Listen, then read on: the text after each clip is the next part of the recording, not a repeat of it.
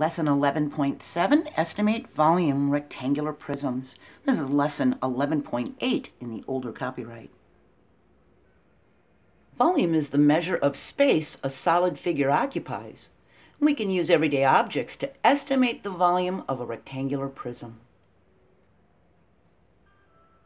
We can use a small rectangular prism that we know the volume of as a tool to estimate the volume of a larger rectangular prism. We can find about how many of the smaller prisms fit in the base and about how many make up the height. We can multiply these numbers and the volume of the smaller rectangular prism to estimate the volume of a larger rectangular prism.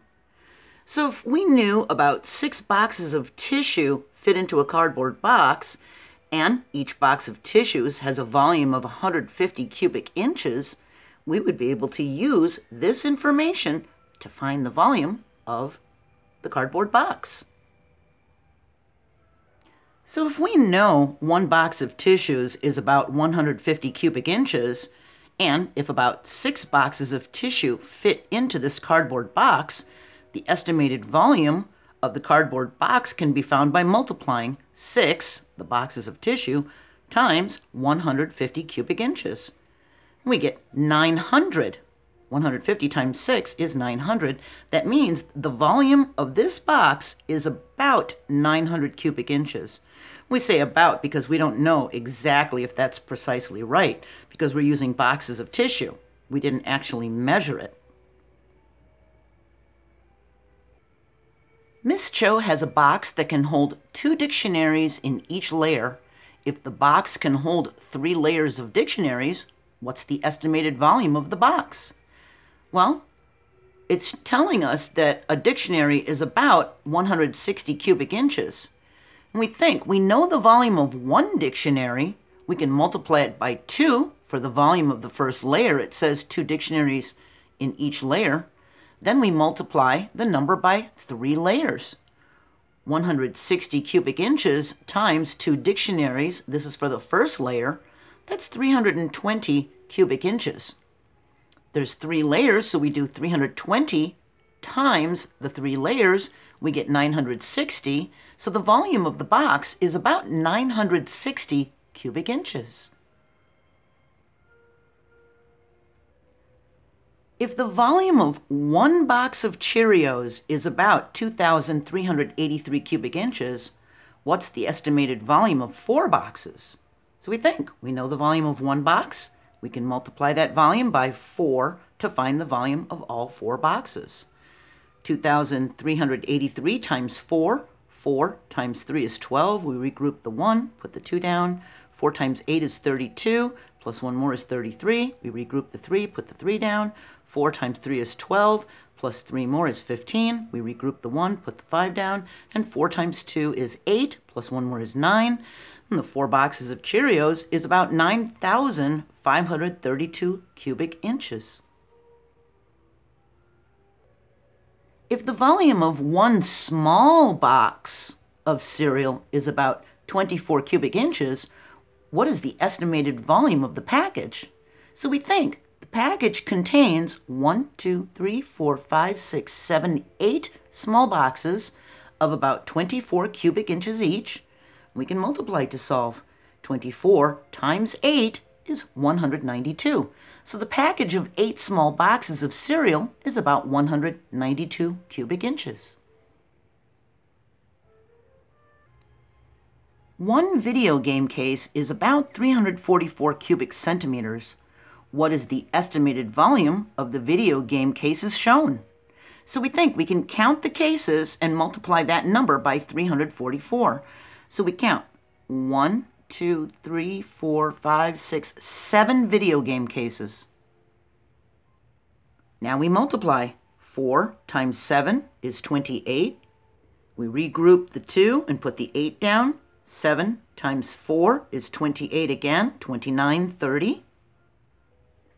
7 times 3 is 21, 22, 23, that's 24. We get 2,408.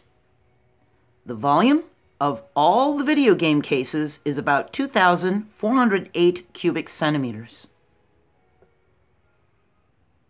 Take a look at these two solid figures. And both figures have a volume of 36 cubic units. They're made up of 36 unit cubes. We have 3 going across this way and 3 going across this way, and 3 times 3, that's 9, and it's 3 units tall. That is equal to 27 unit cubes down here. Here we've got 2 going across, 2 going this way, and it's 2 high. That's 8 cube units. Here we have 1 on the top. We can add the 27 plus 8 plus 1. That's 36 unit cubes. For this one, we've got 3 going across and 3 going back. That means there's 9. 3, 6, 9 unit cubes along the base, and its height is 4 unit cubes. That's 36 unit cubes. And they have different shapes, but the same volume. They're arranged differently, but they both use 36 unit cubes. They're both 36 cubic units. Dave and Bob estimated the volume of their boxes. So here's Dave's box and here's Bob's box. Using a dictionary with a volume of 160 cubic inches, Dave can fit 3 dictionaries on the first layer. 1, 2, 3. And it can hold 8 layers. Bob's box can hold 6 dictionaries. 1, 2, 3, 4, 5, 6 along the bottom on the first layer, and can hold 4 layers. Dave says both boxes have the same volume. Is he correct? So we think we can multiply the number of dictionaries on the first layer by the number of layers to get the volume in dictionary units. Dave's, he has 3 on the first layer and 8 layers. That's 24 dictionaries in his box. Bob can put 6 dictionaries on the first layer in 4 layers. 6 times 4, that's 24 dictionaries. They both have 24 dictionaries that they can fit in their boxes. That means Dave is correct. Both boxes have the same volume. They both can hold 24 dictionaries. And we can find an estimate for their boxes, 160 cubic inches for each dictionary times the 24 dictionaries would be 3,840 cubic inches as an estimate for each box. So remember to be very careful as you're doing this. You want to know how many objects will fit in the first layer. Then you want to multiply that by how many layers fit in the rectangular prism. Our next lesson, 11.8, we're going to talk about volume of rectangular prisms. We're going to talk about the base multiplied to the height and length multiplied by width multiplied by height. I hope I'll see you there. Have a wonderful day. Bye.